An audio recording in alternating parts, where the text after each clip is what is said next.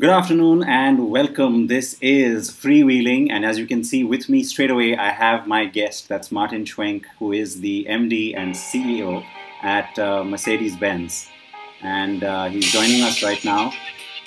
Let me turn that off. Yeah, he's joining us right now for a live interaction. Martin, good afternoon and welcome. Good afternoon, Sid. How are you? I'm good. Thank you so much for joining us. It's an absolute pleasure to have you. Thank you for your time and agreeing to do this crazy thing as well. It's becoming like a new normal for us, I think, to be digitally streaming our content. It definitely gets like this. However, it's still very new for me to do interviews like that. It still feels strange, these interactions, but in the daily business, I'm actually already quite used to it.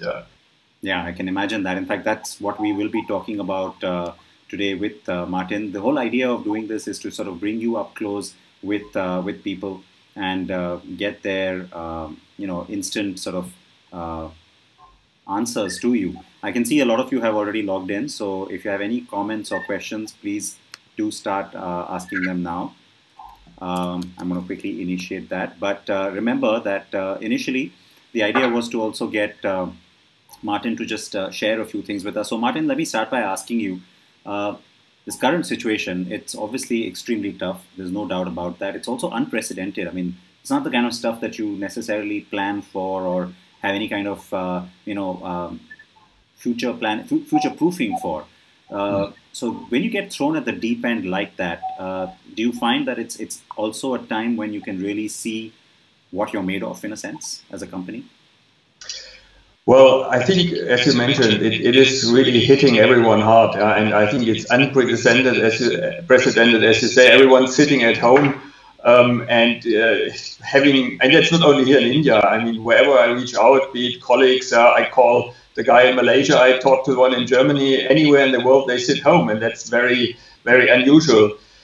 Yes, I would say there's a lot of spirit you can feel, and then you also feel how your company is set up. One thing is for sure, we always promote the idea of our company being like a family, and I can feel a lot of that now as well. The interaction with the employees, but also the interaction with the community, that is all triggered now by the situation itself, and I clearly would say we can see how we pull together there. On the other hand, it still remains a very strange and also to some extent a scary situation. Oh, extremely scary, and the bigger reason for that, I think, is that we still don't know when this all goes away, when it ends, and I think that is why it's scary. But the question that is maybe cliched, but I will ask you anyway, is except for making the cars and except for, of course, selling them, does everything try and stay business as usual? I wouldn't say exactly business as usual. There's a lot of things that are different than normal. Let me start with simple things. I mean, every day we have crisis management meetings. Yeah, so around 10 o'clock, the entire leadership team of MD India gets together and we discuss and assess the situation based on the global reports, based on local reports, and based on our own understanding how the situation will further develop and what we need to prepare. So that's very different than normal. But obviously what we try to do in the context of the company, we try to continue working, and that is in several aspects. On the one hand, we do planning, we do strategies, we have a lot of regular meetings, we have board meetings, we discuss CSR activities surely more intensively than we would usually do. And then obviously with the knowledge that our people are at home, they work from home, that's also very different to them. So there's a lot of reaching out to the employees happening. And then if you say business as usual, yes, in one sense, for example, I'll give you an example. We have usually around this time, we have a town hall. We bring everyone together into our center of excellence. And then there's like 400 or 500 people together and we share the business development. So business as usual means now we do the same thing virtually. So we set up a video conferencing with the Zoom tool actually. We had like 550 people dialing in, and we shared the status of the company, and obviously the focus is then more on the current situation than it would be on general business development as usual. But so it goes, on the one hand, we really try to keep the momentum flowing. We try to work as we do normal, but at the same time, we're not oblivious to what's going on around us. We also have different, the focal areas obviously moving as well with the situation. All right, I want to quickly tell you that there's lots of people who have already started to join and tune in. We've got a lot of people saying hello to you as well. There's Kiran, there's Dhritiman, there's Srinath, there's Niaz. So you might want to quickly also say hello to them. Hello, everyone. Yeah, unfortunately, I can't see you. Yeah, but I would suppose I can at least give you some information if you're interested and interact like this with you. Well, I can tell you there are already a lot of questions that are coming in. So I'm going to pause on that, asking you those questions, because the other thing I want to ask you is that what you mentioned, the fact that this is also a tough time. I mean, as a company, you can have policies, you can have ideas, plans, which are ever evolving, but how do you deal with it at a human level? I mean, for HR or for others in the company, even yourself as a leader, to make sure that this doesn't sort of start messing with people's minds. It isn't easy to break from your usual routine and suddenly start working from home. I think what is important is that you still have some kind of ramp up. Let me start with the work from home part. We always had a work from home policy that allowed employees to work several days a month from home, and we were encouraging actively that employees actually use that, and we had quite a good take rate on that already in the past. And then almost a week before the actual lockdown happened, we really pushed a lot that people would use that opportunity. So already around 16th, 17th of March, we actually started with having people working from home and gaining experiences that we then also use later on. I think that's the work from home part. There is a lot of connections you need to keep with your employees. That's very important that you stay connected. And I know every team has very regular meetings to follow up, to discuss, and then obviously goes past and beyond the normal work. It's also about the personal well-being. Are you safe and secure? What can we do there? And that's, I think, the second major element you have to take care of. We have to put people's mind at rest in that sense, that we make sure that they feel safe and that they're being taken care of. And I think that's also was one of our core messages when we did our town hall. It's about safety first for employees, obviously for customers as well, and for the community, and being safe for employees. That means that we already before the shutdown, we completely changed all the sanitation protocols. Every employee got hand sanitizers from the company. And right now, for example, we prepare for a potential ramp up again, and we're introducing and discussing a lot of protocols that will then go into force as soon as we have the chance to go back to work. And I think that's very important.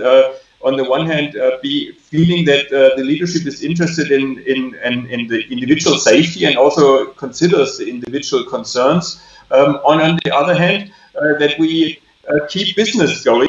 It's important also to keep the health of the company going. It's important also for people that they can add value and they can work, because I mean nobody wants to sit at home and do nothing. So we have to engage in working, and then also we do a lot of training. For example, we have set out an entire curriculum for online training with different elements that goes from health to online tool usage to self-management to technical content. So a full catalog of initiatives is out there, and I know that a lot of people appreciate that. That's also a way to stay connected, to upskill yourself, and also make the best out of it. I mean, at the end, it's about making the best out of it. I think for every one of us, assuming that we can stay safe. Yeah, absolutely, and that is the paramount or the most important thing to remember here. One quick thing about, you mentioned customers and the fact that your sanitization protocols have also undergone a huge change. When this starts to open up, what becomes the first approach for you? I mean, is it going to be about existing customers? Is it going to be about your dealerships and network? Is it going to be about trying to quickly put together some of the plans for upcoming products? I think, when it opens up, then we already have done a lot. Yeah. Because right now we have a clear plan, which means if we assume by mid of next week would the first, restrictions be reduced, then we already have the protocols for employees and for dealers communicated. We have not only the protocols, we also discuss and will support to provide the sanitation tools. We will of course use masks and stuff like that. So a lot of preparation happens there already, and that has to happen. That's priority one, that everyone feels safe in their workspace. And that's also important then for the customers eventually. They want to be clear that when they bring a car to the service, or if they're interested into a new car, that there is an appropriate protocol in place which makes sure that the car is disinfected and in a condition that there is no risk of contamination. So that's definitely something which is like a literally hygiene factor we need to front run to make sure that we are there when it starts. Then obviously, depending on the streams you are in, of course, there's a lot of customers who booked cars in March who couldn't then eventually take the car. And a lot of these orders, they are open and the customers are interested in getting the cars, and they're hoping that everything goes fine with that. So, of course, the first reach out to these customers will happen. By the way, it's not happening only then in, say, 10 days or so. The connect is there all the time, I would say, but then it becomes clear that who wants his car when, under which condition. So this needs to be facilitated then for the customer front and first. And then, of course, you have the service part of it. Right now, we, of course, have still our customer helplines available, and we do wherever we can. We do support on roadside assist and so forth. And then maintenance and repair of vehicles will be also of a major concern. We know from other markets that individual transportation will definitely be very important to customers when they are able to commute again. It will certainly for our customers also be a preferred mode of transport. And you will see then obviously that they need their cars being available. So there's a lot of focus then also to make sure that workshops and so forth start in a smooth ramp up. So that's the dealer end. But obviously us as the function here in Pune, in the headquarters, so to say, we need to make sure that the cars the new cars are being built, that they are deployed to the dealerships. And obviously, most interestingly, we will work on further launches and make sure that we can fulfill what we have planned for this year, which is obviously a little bit more dicey now under the current situation. Well, I sort of preempted that, and of course happily goofed up and had my mailbox on air. But the idea was to show this picture. This is you and Santosh standing with the EQC, and okay. You know, it was quite a surprise. It was quite a bold statement from you when you unveiled this car to press and to the country, and you said, look, not only are we just showing this as an idea, but we have a very clear roadmap and a plan. Of course, nobody could have preempted this situation today, and I know the car was supposed to arrive in April. So since that is the most imminent one, let me ask you straight away about the top 3 finalists from the World Luxury Car. Well, I mean, you will appreciate April. I don't think we'll be able to do that. Yeah, I mean, I was really not only committing in January, which is unusual for us. You're right that we commit a date, and we did really work along all these lines, because the one thing is the car, the other is we need to be ready in the network. We need to be ready with our overall offerings, and we had prepared everything. We were quite far ahead, middle of March. However, quite frankly, it will push us out the one or the other week till we actually can do it.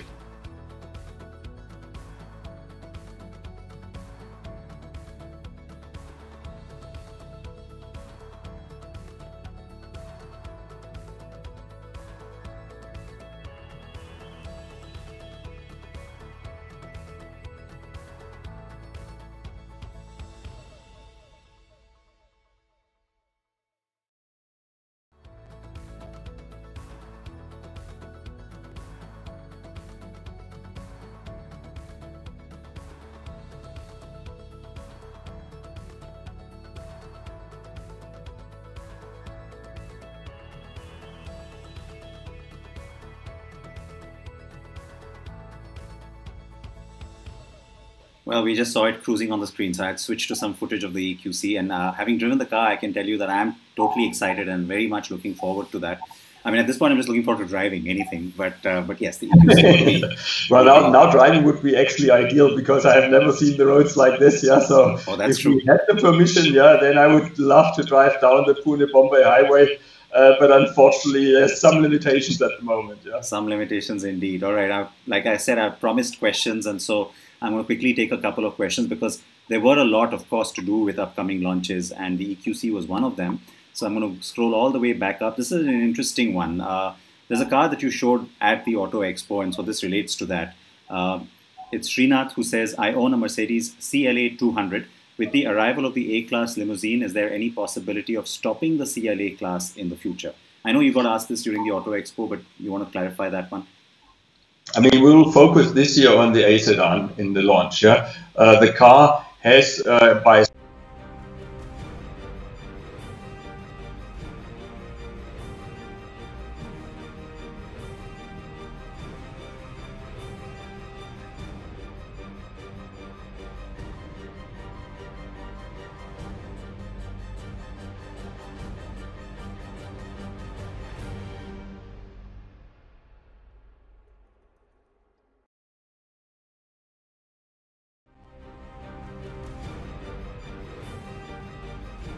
All right, related question is from Niaz. And by the way, we again had footage of the A-Class sedan running on the screen right now.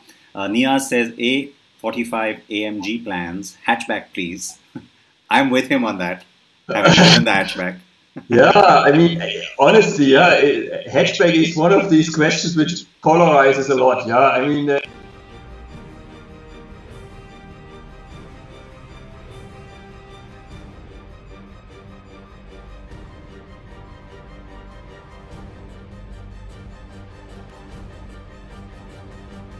with our recent situation, we will focus in that segment on the limousine, and we take it from there.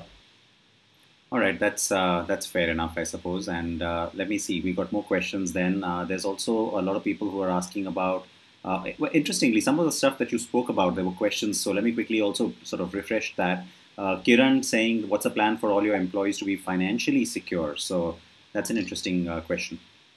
Yeah, I mean, right now everyone is working from home at full pay, so we have no intent to change that.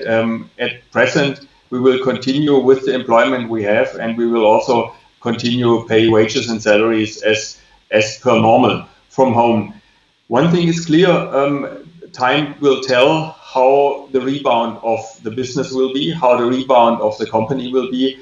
And we have to secure then at the end also the viability of the business. So I think whilst we have a clear view on the next couple of months, and I'm absolutely clear, we continue with the employments we have at the moment, we continue with the payments we have. It will all depend on also in new hiring in production areas and so forth. It will really depend on how the industry bounces back and how rapidly we get back to a kind of normal situation.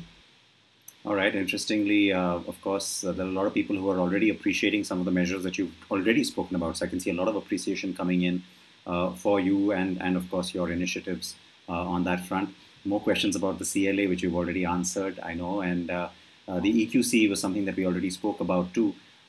Let's talk a little bit about that Auto Expo because firstly, you're the only premium player there. And then nobody really expected you to have such definitive announcements. I mean, you even had the Marco Polo V-Class. You had, of course, the A sedan that we just talked about. There was the GLA, and then there was the other car that I was lucky enough to have driven, the S63. Talk to us in that order. Let's start with the S63. I mean, intent of bringing something like that, which is so potent and so all-powerful. I think maybe I should look at it in total. I mean, we are a proud a company that offers the widest range of products of any manufacturer in India. We have 25 products, and the Auto Expo also was for us an opportunity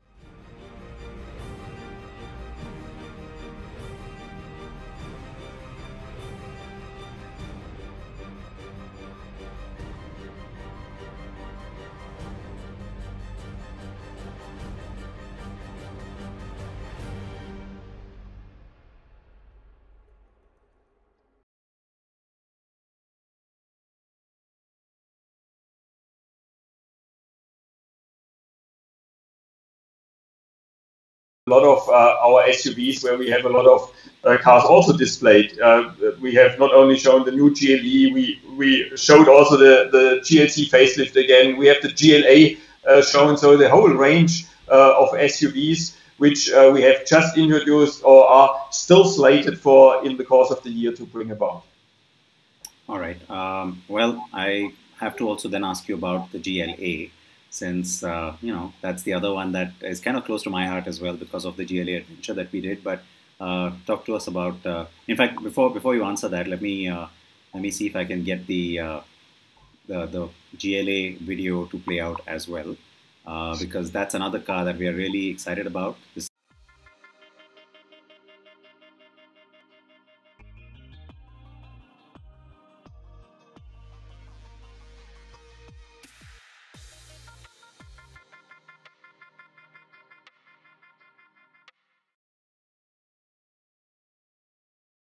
Okay, so we saw the GLA there from the Auto Expo stand. Tell me about that, because that's an exciting segment, Martin. It's one that everybody is quite excited about because of its former popularity as well with the first generation.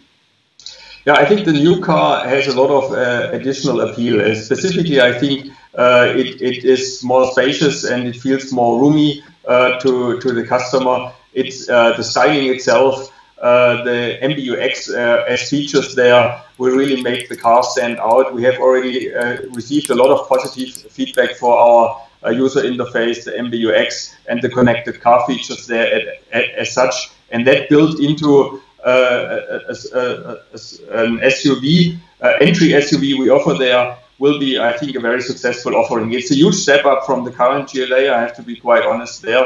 And also in terms of specs, we didn't save here on anything. It will be a very, very nice car, and I'm confident we'll hit a strong market there. Everyone knows that in the SUV segment, we have a strong foothold already. GLC, GLE, very strong, and also GLS, and I think it is time for us with the GLA how can I say, to stabilize and further grow that segment in that area. A lot of people continuing to still say hello and good afternoon to you, Martin. So you've got lots of Mercedes fans as well, I must tell you. In fact, a very interesting comment. It's not a question, but it's a nice, very sweet thing that I just read, which I must tell you as well. Pratap says, I presently drive a Maruti Suzuki Eco, but one day I must buy a Mercedes. I mean, that's I would wish, and that brings us always back to when I was asked about Auto Expo, for example. Why do you go to the Auto Expo? You also alluded to that to some extent. Others don't. I strongly believe our brand is very strong, and it's a lot of aspirational value to the brand, and that's why I also think we need to be there for the customers and the aspirational. If they buy now or in future, in the end, the love for the brand is there, and we want to support that. And that's, for example, also one of the reasons why I was always strong that Auto Expo is a good forum for everyone. And when we saw how packed our stalls was, I mean, it was extremely packed all the time. Yeah. And for sure, there's a lot of customers of other brands who look at our vehicles and maybe have the idea, some point in time, if I can convince my family, I go for one of these cars as well. And I would love to see them joining the Mercedes family. I'm sure you will. You know, there's a nice question that I know you've already answered, but I'll just acknowledge it.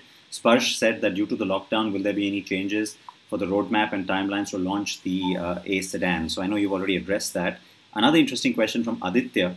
How will you attract the customer to start investing in a luxury product like Mercedes post the lockdown? Well, that's a very difficult question. And that's also in the current situation. I mean, we clearly can understand that the priorities of our customers is first on being safe, on their well-being of their families. But we also believe, you know, we all, and I can speak for myself, we all have that feeling this thing needs to be over at some point in time. And even if it opens gradually, everything longs at the end to some kind of normal situation. So I would think the desire of owning a car, of using a luxury car is not going away. It is deferred. What I'm hoping for is with our new models coming, and we have so many beautiful new models now also coming. We will see some drive, some bus, and it will entice also customers to say, okay, let me also take a chance and get one of these new cars. And the new models, our new product lineup will definitely help here a lot. I'm very convinced about that. Oh, absolutely. And I can vouch for that, having sort of been privy to some of those plans. A follow-up question to that is from Shantini. Sir, any specific message from your side for dealer partners of Mercedes-Benz taking the current situation into consideration? Can't be easy for them. Of course. I mean, I think the current situation puts everyone under massive stress. I mean, as individuals, we worried about our safety. As companies, we worried about our survival in many sense. And I think that's also equally true for the dealer network. I mean, no cars being sold, no cars being serviced. Number one problem is liquidity, cash.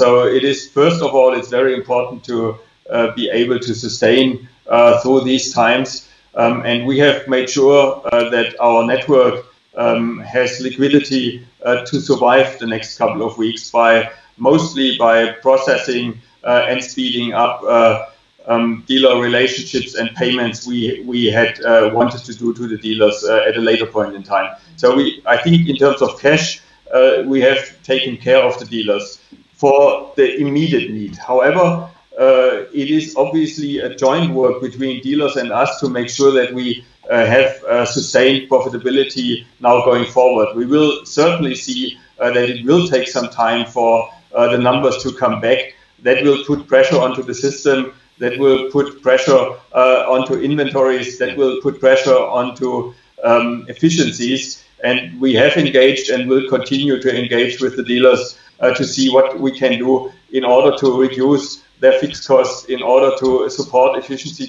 generation. What can the manufacturer do? What can the dealers do?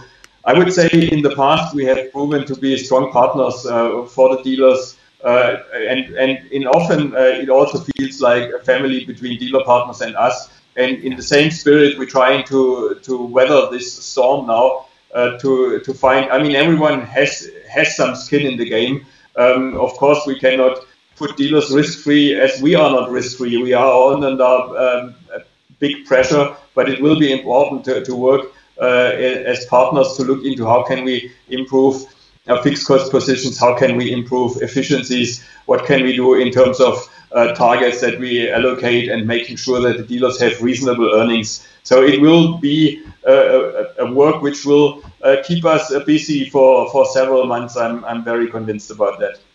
Yeah, and well, you know how they always talk about the Indian consumer being extremely shrewd and very, you know, sort of smart about their purchase decisions. In line with that kind of thought is another follow-up question to what you were just speaking about from Gurpreet.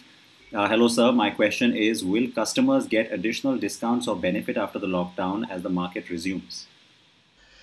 Well, I would say the first thing for us is to honor the benefits we had given to customers who couldn't take their cars. So we have that was the first thing we needed to do. And I think we have deployed there schemes that will, as soon as customers can come back and will be able to take their cars, will take care of that part. Going forward, obviously, we will have a lot of new models, so I will be really hard pressed to offer discounts on those cars, and also on the existing models. We'll have to. You have to understand. We also adjust then the volumes we have. We have reduced production. We make sure that at the end we can supply to the demand. And quite frankly, it's not our aim. To discount our cars massively. I would want to say here. You have to also take it from that sense. Discounts are, on the first hand, they feel fine. On the other hand, they have a lot of disadvantages. Every discount a customer gets devalues the car, and it devalues the discount other customers, the car other customers own already. So the residual values get under pressure. Discounts are not ideal for dealer profitability and for manufacturer profitability. So what we have to create is, and we have to say, a Mercedes is a precious car. It is a car of value, and we will offer discounts mostly where we want to support sales in models like in run out situations, or where we have situations like a demand has dipped for some time. But the overall intent is to sell a car by its features, to sell it because it's a Mercedes with design and its features, and we deem them to be priced in that range, and we really don't want to sell on discounts. So it's probably not the answer you would want to hear, and for sure you can try your luck at any dealership. But if you look at from my angle, from a bigger picture, we want to be sure that when you buy a Mercedes, it's something that has value not only when you buy it, but also over time. And obviously, value is also created by the fact that it cannot be discounted and be too cheaply purchased, and then it also keeps its value over time. That's fair. And I know we've heard this from you even in regular circumstances. So, of course, why should that change? There have been 2 or 3 people who've talked about the whole diesel question. And so I'm going to read out one of those questions because they're all related. Currently, 75% of your product portfolio is diesel, but your rivals are moving towards petrol models. How do you perceive the petrol-diesel percentage to actually pan out? I think we will continue for our brand. We'll continue to see a lot of diesel engines and a lot of sales of diesel engines. Gradually, in the entry segment, the petrol vehicle where you have low mileage and the petrol engine being a little bit more affordable is definitely a proposition that develops. However, in the luxury segment, in the SUVs, and also in our luxury sedans, I would think the diesel has a strong future. It is in terms of mileage, in terms of pollution, CO2 footprint, definitely the preferred option we would want to sell. So I would think gradually we will see some more petrol engines coming also in the entry segment, but I'm also very bullish on diesel in the mainstay of our portfolio. We know customers want the fuel efficient cars. We know they get more and more conscious about CO2 carbon footprint. And we also know that with BS6 and specifically the technology we employ here, which is based on EU6D10, which is far overachieving emission values on particle matters and NOx compared to the BS6 regime itself. We know we have very clean engines that can, on pollution levels, definitely compete with the petrol engine. So we see a lot of benefits in mileage, carbon footprint, and so forth. And I believe that a lot of customers will see that benefit as well. Martin, there are again 2 related questions, so I'm going to sort of combine them if I can. Firstly, I should request you to hang on with us a little longer. We've already kind of gone over time, but there's so many questions coming in, so I hope you don't mind. The first one talks about, once the lockdown is over in India, other countries are maybe still in a critical stage, then will it affect your production cycles? And the second related question is also to do with the same situation. Once the lockdown is over, then basically what does this do for your annual sales targets? This one came from Deep. Yeah, I mean, quite clearly, every country is in a different cycle. Yeah, I mean, some of them are pre-peak, peak, and then in say post-peak and some kind of recovery, and then maybe some normalcy again.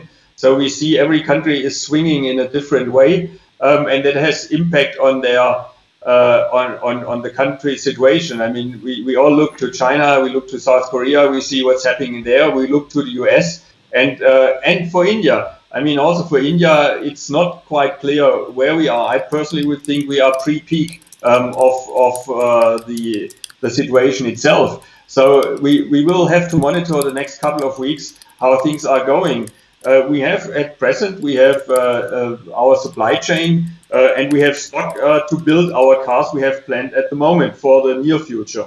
So we could start production after lockdown appropriately. However, we heavily relying on supplies from different countries, and it will really depend then on the lockdown situation there. I mean, every country is in some kind of, most of the countries actually are at the moment in some kind of closing scenario. So anything we get from China shouldn't be a problem. We'll see how things develop from Europe and the US. Obviously, for the SUVs, we need the US. But I would think also there we'll get into situations of recovery, and then we will certainly see supply being set up again. It is for every manufacturer the core concern, and that is, of course, in producing cars now, to have the parts available. So I would clearly assume that the focus that everyone puts on this will then help us to start up again. It is possible that there is then the one or other model having some disruptions, and it will take time to catch up. But we have to see it closer to the time when we get there. In the immediate term, we have the material we need to start production, and then we will work to make sure that we don't have to stop production again. Then we might prioritize the one or other model based on availability. But overall, I think we should be able to secure a suitable supply chain. This includes even the newer models like the GLE, right? It will also include the newer models, but obviously for sure that puts stress on the system. So we'll have to see how to prioritize. And I'm really not in a position to know right now how we will deal eventually with that. I know there's very competent teams globally who permanently work on that. So I'm confident that we find some solutions, but it will also mean some juggling and reprioritization as such. All right. Now let's get to a little bit more of the positive side of the current situation, if you will, and away from some of the doom and gloom. Martin, how have you been keeping yourself busy? I mean, what's part of your daily routine now that you could not do when you were in the office? I mean, the office is not the problem, but I spend almost 2.5 hours a day driving to Chakan and back every day. So it's easily 2.5 hours, yeah. And I think the biggest benefit I take out of that, instead of sitting in the car driving back in the evening, I actually take the exercise home training bike, yeah, and I do my freewheeling as such, yeah, and I get at least 45 minutes of exercise. So today I'm on day 20. I can do that, yeah. So and I cannot remember I had ever a streak like this that I would do 45 minutes of exercise every day. For some people that seems maybe very normal. For me, actually, I struggle to prioritize like that all the time with all the traveling and time in between. So I have to be frank here. I use that clearly as an opportunity. On the other hand, I mean, the way to the office is really just 30 seconds away. So so that saves a lot of time. I also don't travel so much, obviously, at all now. Say to dealers, to Europe or whatever, it's all not happening. Gives me a lot of additional time as well. And I have to say, I spent that then also having breakfast in the morning on the balcony, hearing birds sing in Pune, which I didn't even know that there is any because of the ambient noise we usually have. Yeah. So it is very different atmosphere, which is for me also very positive to see how nature actually strikes back to some extent. With clean air and animals and all of that. And then if the schedule allows, I will also do much more cooking than I would usually do. So probably, I'm really enjoying preparing lunch or dinner. So I would say every day I find a moment to prepare something for my wife and my son, who is with us at the moment. So I think that's a lot of added benefit to me as well, quite honest, and I enjoy that part, yeah. But I have also to be honest, I miss going to the office, yeah, and being then physically the interaction with the people, the physical interaction, and also with journalists, with customers, with dealers. It's not just work; it's also social interaction, which gives a lot of satisfaction in terms of there is fun, there is creativity, and it's much more difficult to reproduce that in front of screens. A vivid discussion in front of cell phone screens is really not the same. We're trying today. We're giving it a shot. We do. But have like 6 people in the room now, yeah? Then things get much more structured, which is positive. But I mean, the bantering, the little jokes here and there, it's just more difficult because with a little bit of time like here and there in the transmission, and so it's definitely not the same. But okay, we adjust to that and we take the fun where we can. Yeah. It was nice of you to include journalists in the people that you miss, because I'm sure there's a little part of you that's very relieved that you don't have to deal with us. No. I think honestly, it's a lot of fun also. Yeah, I mean, most of the time when we meet, there is some interaction, there is some bantering, there is some talks and some small talks. And if you think of events we do together, I mean, if you think of like we had the little Oktoberfest here, or we had the EQC launch, we get the journalists together, and there's an official part, there's a lot of unofficial situations as well, where we just we always have a nice time, to say, and I enjoy that part, quite frankly. We always end up having a nice time, and I can vouch for that, not just to be polite. I mean, we literally, I think your teams always put together some great opportunities for us to interact. It's a lot of fun. Shekhar and Vignesh and everybody else, I know they go out of their way to make it an interesting experience. It's not just about meeting, and so of course, I miss that too. There's a lot of friendship also, I see, and same when we go to dealers, there's customer events with customers. It's very nice, I have to say. There's so many people you're here to know what they do, what they're interested in. You talk about cars, you talk about families, a lot of interaction, and I find it very, very enriching, so to say, and that's a little bit cut down, to be honest, now. I've been cooking as well the last few days. So what's the one nice thing that you've made that you enjoyed the most? Oh, there is no such thing. I usually, Are you saying everything was nice, or are you saying nothing was nice? That's a question I should ask my wife. But I mean, usually it's some veggies, and I do it a little bit the Asian way. So it's a little lighter. So with that's a lot of things I do. Short cook something. Then my son, he wants always meat. So and that's a little bit harder. So but we find some answers there sometimes as well. So I think overall I enjoy it, and I have to say supply is for us is secured. There's a good possibility to order to get stuff brought at home. So we're not suffering from that leg. I actually think we have in some instances more in our fridge than we usually have, because we eat always in now, and there's no going out or whatever. So that's definitely a positive side of it. Yeah, no, of course. And, it's great that your son is with you and that he made it here before, any of the lockdowns happened. So it's good for you to be able to spend time with him. I assume you're in what is now your home office, of course. So yes, I am. I'm going to go full frame to you. I'm very curious about some of the pictures behind you. If you can share some of those with us, maybe. Well, they're not set up for this meeting or for this conference. They're always there. What didn't make it to the office. So it's stuff I carried from previous locations, mostly about meeting with dealers, with teams and or driving events. I mean, this one. I'm not sure whether you can see that. Oh yeah.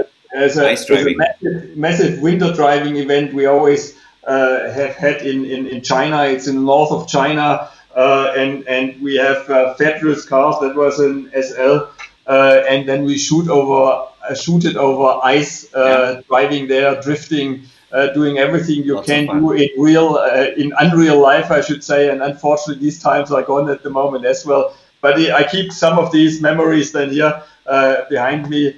And it obviously makes you long for these situations now again, the drive events and the action in the cars. So I'm really looking forward to getting back to this normal as well.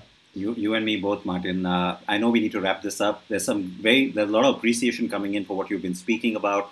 Arun, by the way, says the MBUX experience is excellent. So you've got someone who likes that. There's an interesting question from Chetan. There's one from Ashutosh as well that I want to take before we wrap up.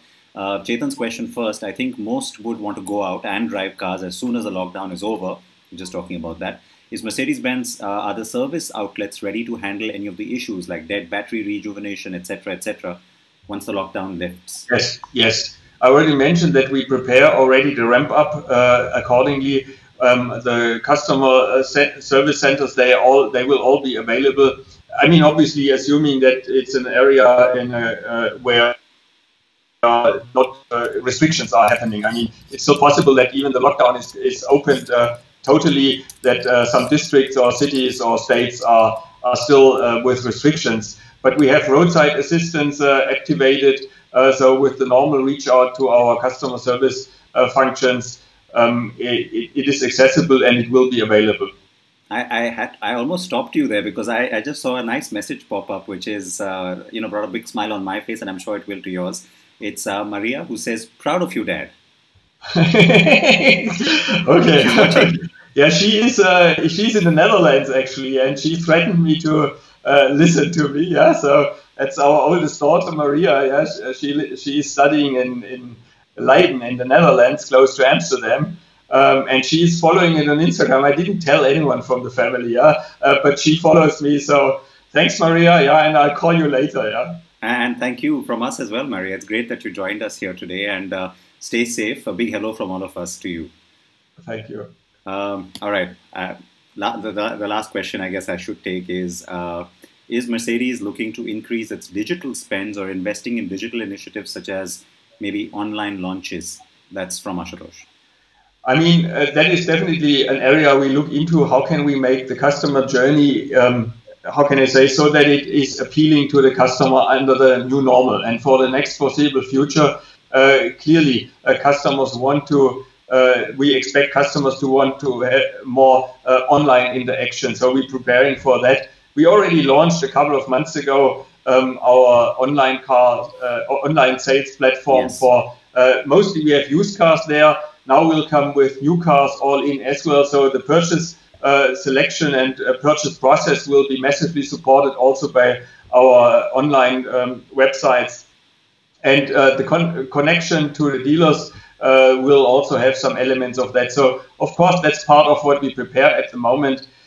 We will not only make sure that safety protocols are happening at the customers, at the dealers, accordingly in the vehicles, but also will offer more and more digital channels in the next days and weeks to come. Yeah, absolutely. And I think that's, eventually what everybody's really looking forward to, just everything getting back to normal. Martin, I know I could go on talking with you forever, and this was supposed to be a half-hour chat. It's already gone to over 45 minutes. That's what happens, though. I think when we catch up, we tend to talk about lots of things. Yeah, and maybe we have another beer then. Yeah. and absolutely, I can't wait for the time when we can actually sit together and get that drink. It'll be really nice. German beer, no doubt. Oh, of course. Yeah, we'll see what we do. Yeah. Absolutely. No, but it's a time when all of us are extremely concerned and worried, and at the same time trying to keep a semblance of normalcy going. I can see that you've really worked hard at that. It's great that you shared that with us today as well. So I really appreciate that. And your time. I mean, it's great that you took all the questions from everybody as well. There's been so many people asking you. There are many more questions I couldn't even ask you. But really, truly appreciate this. It's been fun.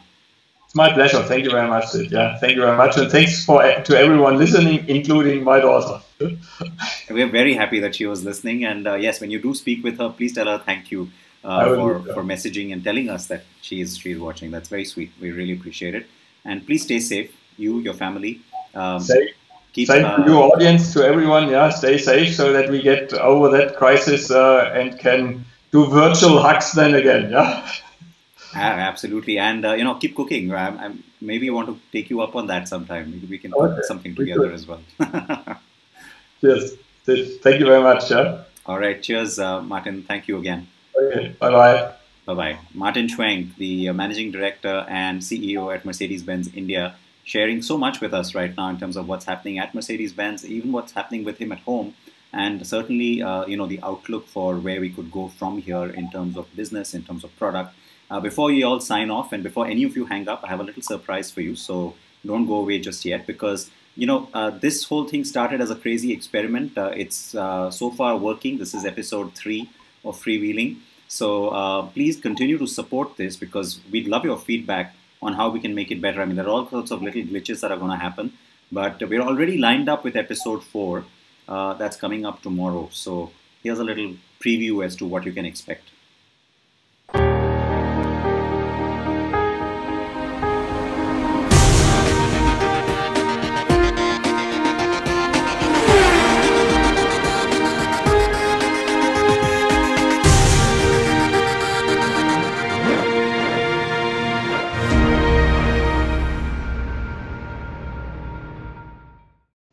right, so 3 p.m. tomorrow, that's going to be Mr. Vikram Kirloskar, again, an old friend, an old acquaintance of the entire auto industry, of course, and very much the person who's been one of the driving forces behind Toyota in India. And so, this is going to be Toyota Kirloskar Motor India.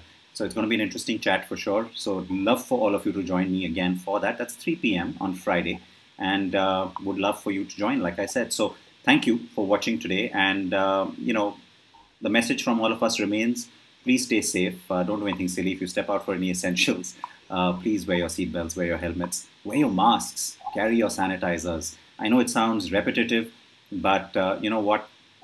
It's important. Can't reiterate any of this enough. And thank you for all the feedback as well and all your questions. So I will see you tomorrow afternoon on another episode of Freewheeling. Once again, from the entire team who brought this to you, including all of the people at carandbike who are working remotely to package some of this, thank you and stay safe. Bye-bye.